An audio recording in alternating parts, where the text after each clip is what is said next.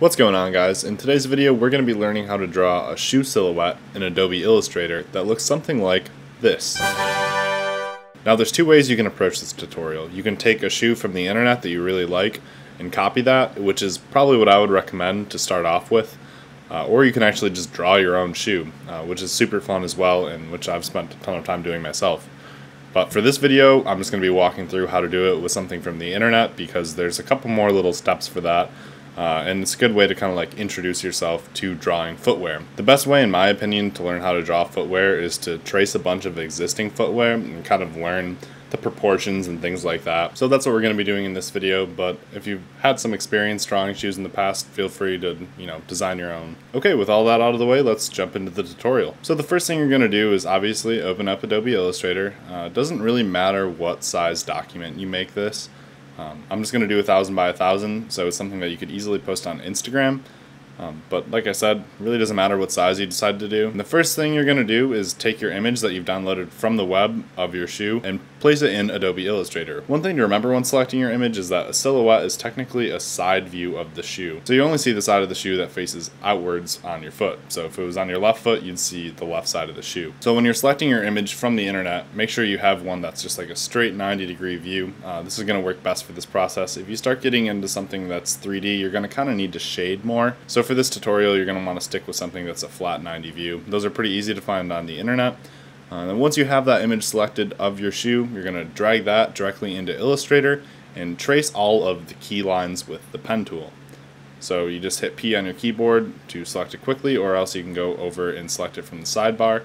I'm not going to go over too much on how to use the pen tool in this video, because I'm assuming that most of you who are watching this already know how to use the pen tool. But if you don't know how to use it, there's a ton of other great videos on YouTube that explain how to use it pretty well. I'll leave one of those linked below. Okay, so yeah, you basically just trace the entire object within Illustrator. You're going to want to make sure you get the stitch lines as well as all of the other like key compartments of color and different material. So I'll leave this playing for a moment so you can kind of see all the lines that I did.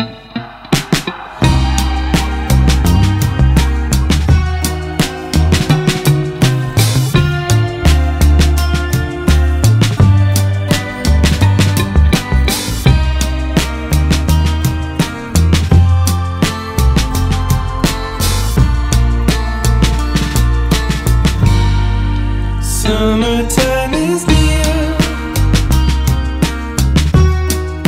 Skies are getting clear. You see, everything just seems alright, but still I'm here alone. All is pretty red. Sitting in my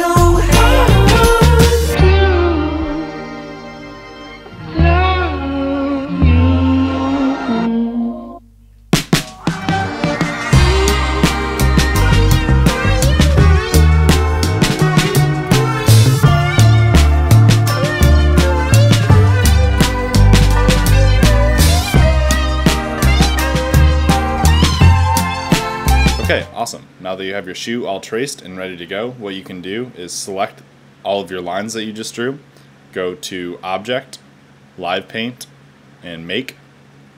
This will group everything together so that you can actually fill each of these shapes with color. One key thing to make sure of is that all of the lines are actually touching each other or connected. If they're not actually touching each other or connected, this live paint tool will end up filling shapes that you don't want to be filled necessarily. So you need to make sure that everything is totally connected, otherwise you're going to get some wonky stuff. So when you draw your lines, just make sure they're touching another line or, making a full shape basically. So once you have your object made and ready to start painting, you can pull up your paint bucket or your live paint bucket with the keyboard shortcut K. Just hit K and you'll be able to start filling different shapes. The most efficient way I've found to do this is actually just by clicking I on the keyboard, which will bring up your eyedropper tool. Then you can select a color within the image, and then once you have that color selected, you just hit K on your keyboard and click a shape within the shoe that you just drew. That will fill that shape that you drew with the color you just selected from the image, and it's a pretty quick way to add color to your image. So now we're basically just going to go through and make sure we color the whole shoe. You're going to need to sometimes play with some of these colors, like adjust them up and down to get them to your liking. The eyedropper tool selects like a really specific color within the image, and sometimes you need to play with it to kind of make it match the, the overall color of it.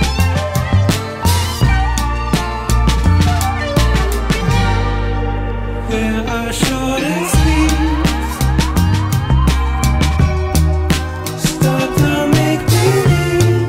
Just live. Let's go to the beach. Let's have a drink or maybe two. Take me by the hand. We can stop pretending things. Everything is fine with me. So why not us instead? Oh man, what I missed that was broken. What's been done but not spoken. Sure by now I know how. What I missed that was broken. What's been done but not spoken. Sure by now I know how. So once you have your shoe fully drawn, I would probably add a background. To do that quickly, you can hit M on the keyboard, which will bring up the rectangle tool, or else you can just go over to the rectangle tool over on the sidebar and cover your shape and pick whatever background color you like, but definitely try to make sure it goes with your shoe, obviously. Then what you do after that is pull up the Ellipse tool, which is L as a shortcut. Otherwise you can go again over to your side toolbar and draw an ellipse that is a little bit of a darker shade of the background color. I really like the look of making the shoe kind of almost look like it's levitating a little bit. So what I like to do is actually move the shadow rather than directly below the shoe, maybe like an inch or so below it. So again, it kind of makes the shoe look like it's floating. I think it's a really cool look, and that's my personal preference, but like I said, you could try to adjust the shadow so it makes it look like it's laying on a flat plane. If you're going to go that route, maybe just like draw a line or something like that. But I'm going to go with this circle. And then if you feel like, you can sign your work at the bottom. And then the last thing that I'm going to do for this design is actually add the Air Jordan logo up in the upper of the shoe. So what we're going to do, so this is going to be dependent on obviously whatever shoe you're drawing, what logo you're going to need.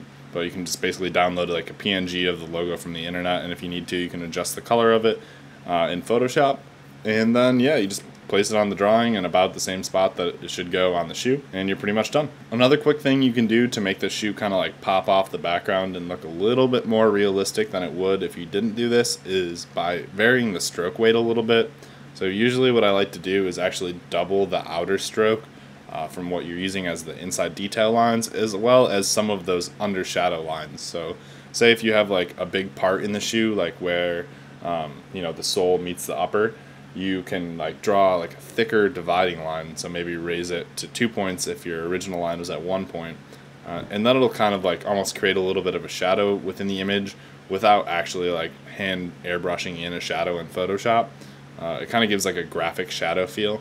So that's another thing you can do to kind of make the shoe pop a little bit. But yeah, guys, that pretty much wraps it up for this video. I appreciate anybody who's watched this far through, and definitely feel free to share some designs with me if you make any and post them on Instagram.